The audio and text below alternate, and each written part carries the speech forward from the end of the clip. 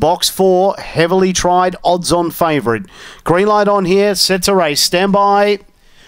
Racing. Favourite Tara's Girl was away okay in the centre, mustering now. Optic Blue up on the speed with also Silhouette. Down low, Sweet Succulent, just off the leaders. Then King Warn. The last one, Cypress. Tara's Girl struck the front late though from Optic Blue, and Tara's Girl beat Optic Blue. Then came Silhouette. The next one, Sweet Succulent, followed further back by King Warn and Cypress.